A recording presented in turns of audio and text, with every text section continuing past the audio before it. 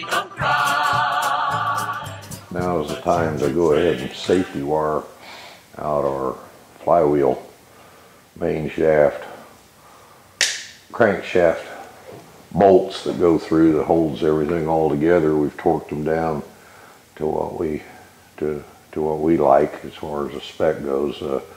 Remember, there are no real torque specs. Henry Ford just had a wrench that happened to be the right length that fit the job, but you are putting a bolt into cast iron, so be kind of gentle with it, but you can run them down pretty hard. They're cross drilled, and the safety wire needs to be installed in such a fashion that if the bolt tried to back out, which is going to be counterclockwise in this application, that it would pull against the wires. So I see a likely looking spot here. I've got a set of holes that are lined up that will allow me to do that.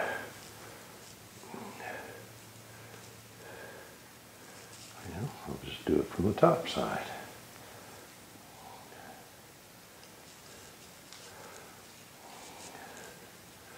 Get my safety wire pulled through there. Pair of needle nose and grab a hold of it.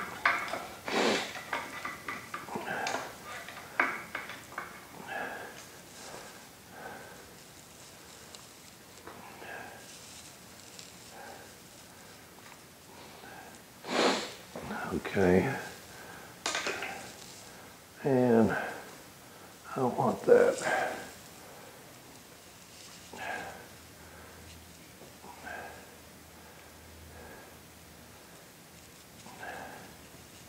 Wrapped around the head of the bolt and through the bolt in such a position that when it tries to back out of there, it's going to pull against the wire that's going to go over here to the other bolt.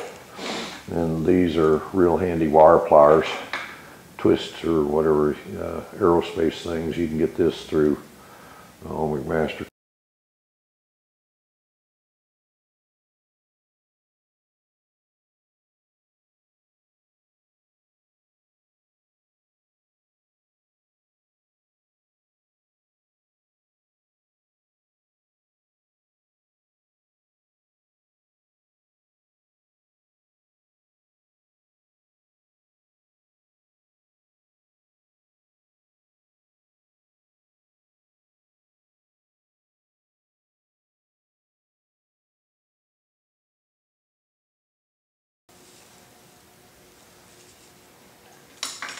Yep, shucks, missed it.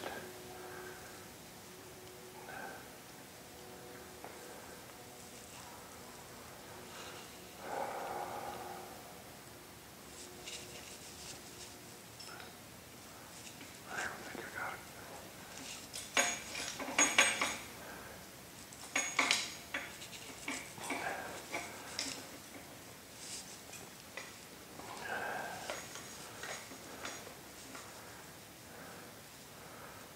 Actually, I did that wrong.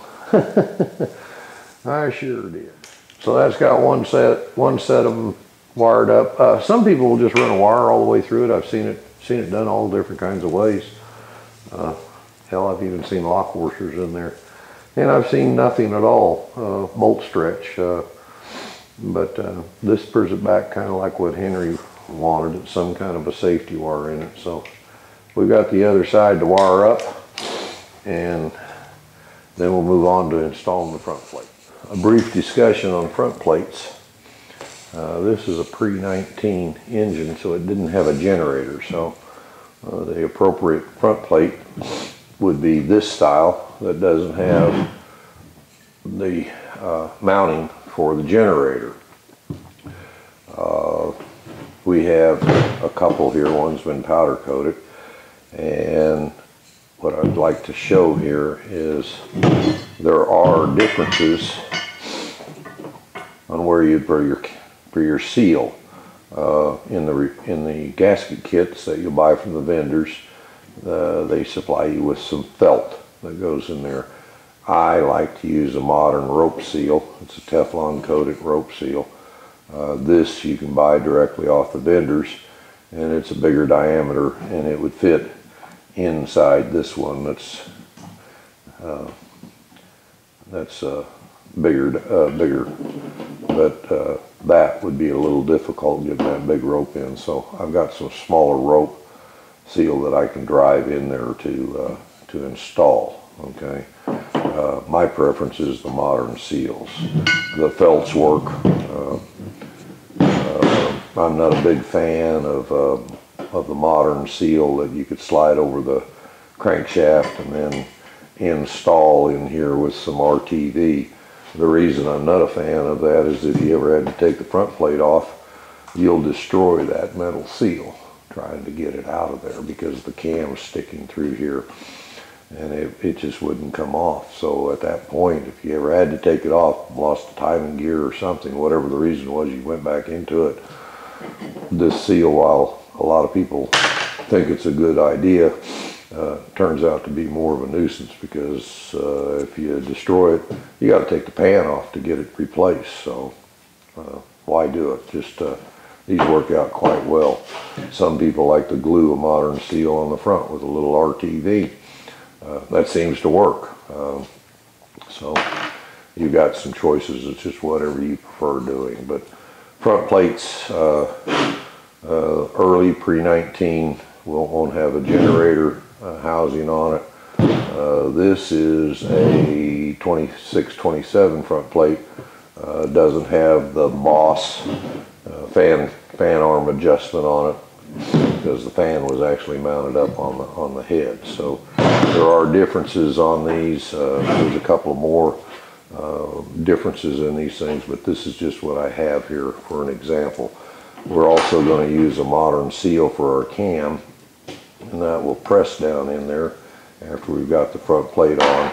Some of the very early ones have a shoulder on both sides, and you would pack that felt seal into it, and that's fine if that's what you want, but I found that I could center up on these and just machine this out to where it would accommodate a modern seal. So you have options as to what you can do, but if you've got the lips and you don't want to remove that area, you have to use a felt seal or go find a front plate that's later to where you can install one. So it's your choices, it's your car, it's your engine. You can do what you want with that. Another tool that I have up here is a copy of K.R. Wilson, I believe. Yeah, KRW. Alignment tool where when we get that front plate on the engine, we want to make sure that this slides over the cam and that front plate is centered on that cam. If you just put it on here without any way of centering it, it'll be off center one side or the other. And if you're running a timer on it rather than a distributor, it's going to give you some skips. It's not centered, so it'll wear out the timer, wear out the roller quicker or the brushes because of it being off center, and cause you some ignition problems later down the road. So this is a handy little tool. You can buy these from the vendors, or if you have a lathe, you can make your own. It's not a big deal. There's also another version of this that's just made out of a chunk of aluminum. I don't know what the price of this one is, but either tool would work good. You don't necessarily need the reproduction one. There's another one that's just basically a piece of aluminum. But they're very handy for lining up the front plate. So we're going to go ahead and finish. This is the front plate that we're going to use. We're going to go ahead and clean it up and coat it with a little sealer on the inside, and maybe spray the outside with a primer coat. And the next thing that we're going to put on our engine would be the front plate assembly with the crankshaft seal installed. We're going to install our crankshaft seal in our front plate, and that will all force down in there. But the first thing I'm going to do is I'm just going to take my hammer and just kind of flatten it out just a little bit.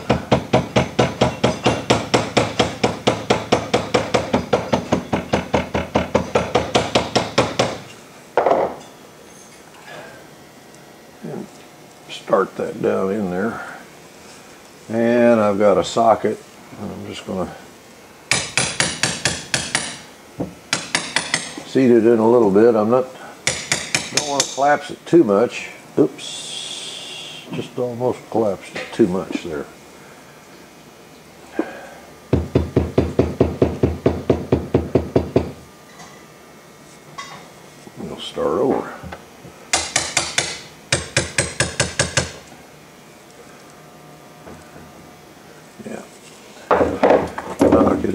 just going to take a box knife and I'm going to cut off the excess. And this one I'll just cut flush. And on the pan I'll leave that gasket a little proud to where it comes up and really pushes against this. But that ought to be good enough to get our seal on our crankshaft. It's still quite proud, and when we draw that up and hold it in place, it's going to crush that down a little bit more. So, so we've installed our modern rope seal for the crankshaft. There's a paper gasket that goes between the plate and the block. Some people don't use the paper gasket and just run put a sealer, a silicone or TV type sealer. I prefer using the gasket. I also would run a beaded sealer. Your choice, whatever you like. Everybody probably has their own idea of what works best, but there's a variety of gasket sealers. This engine we're putting together for this presentation is going to be used on additional presentations, so I'm not going to seal it all up because we're going to have it back and forth several times. Sometimes these gaskets are all folded up and kinked and hinked.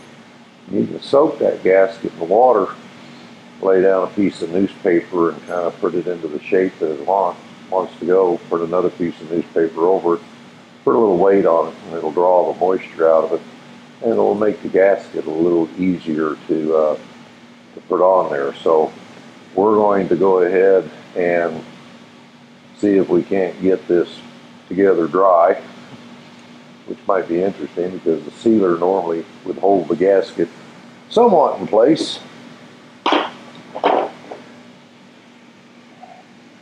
And I'll get this rascal started.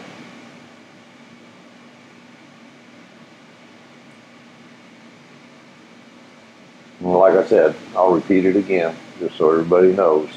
I would normally have sealer in here at this time.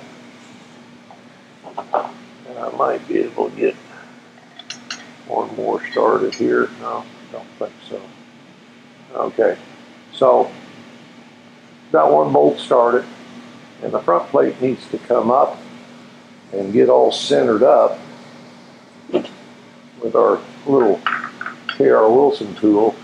It needs to seat off down where the timer would normally set and be on it. And as you can see, it's not quite there, okay? So I found it's easy for me. Your mileage may vary, but I've just got a couple of blocks of steel here. And I'll go ahead and clamp that on.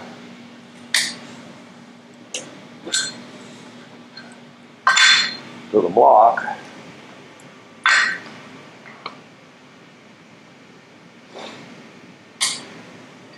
I can take a C-clamp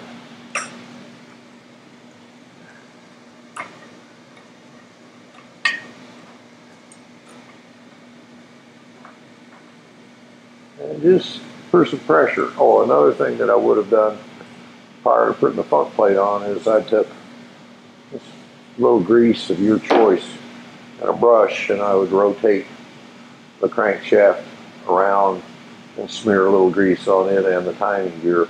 And I would also make sure that I had greased up my modern rope seal there. But again, we're taking this thing apart and putting it back together, so I don't want to do that. And my paper gasket slipped a little bit on me, so loosen that up.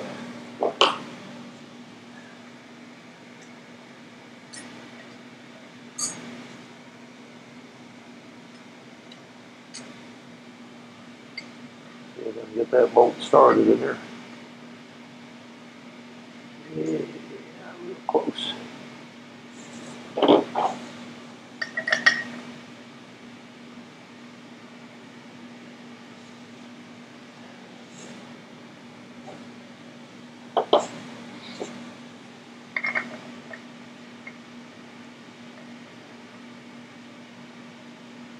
Alright, so I snug that up, it'll pull it, and I got to tap on it just a little bit because it's not centered up.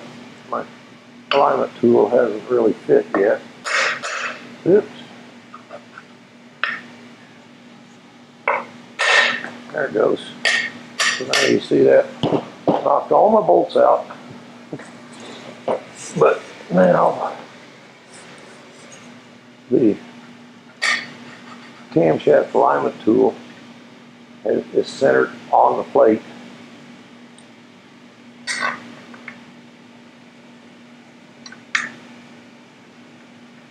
And I can start my bolts.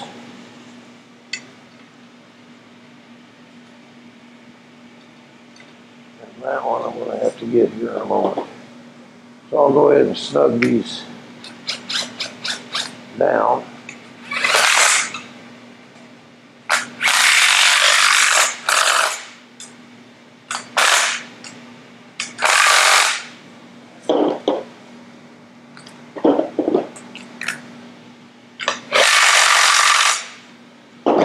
And I got to remove this clamp here so I can get this one started. The paper gasket may be interfering a little bit, we'll see. No, it's there.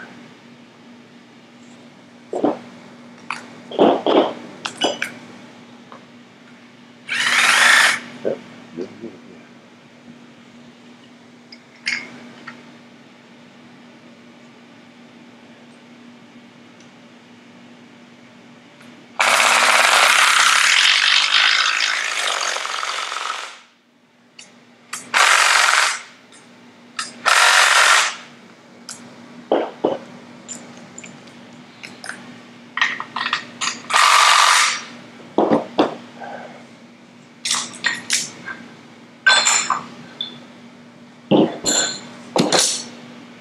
And our alignment tool fits on our front plate, goes into its seat. So if we've got our front plate installed, it's all flush, square. If it was sealed up, it would be on there permanent. So that's how I install a front plate. Modern cam seal. And I had previously checked to make sure that it fits the hole that it's going to seat in.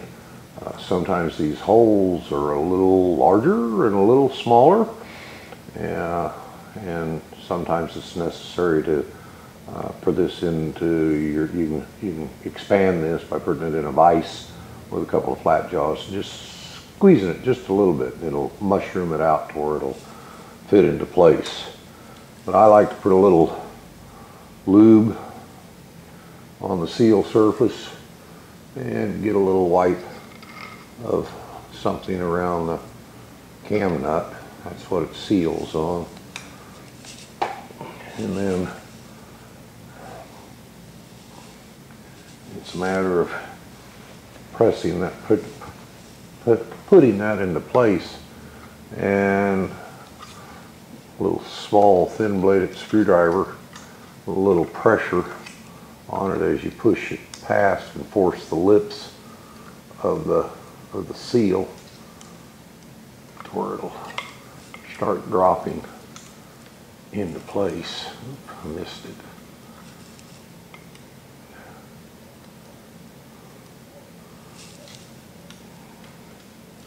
There we go. There we go. Starting to go now.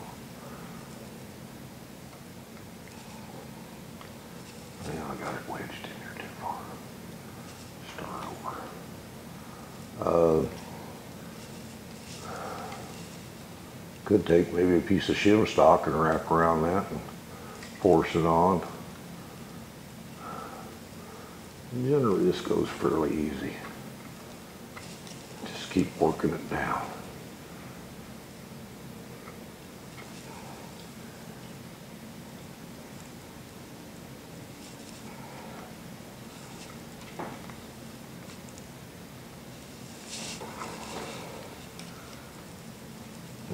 Not the best light right here, but I think I got it.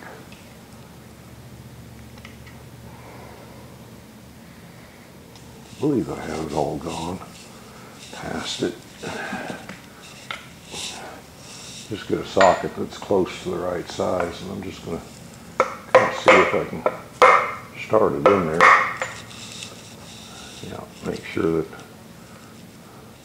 the rubber lip didn't extend on out. Let's go ahead and drive that home. So that's our modern cam seal installed in the front plate.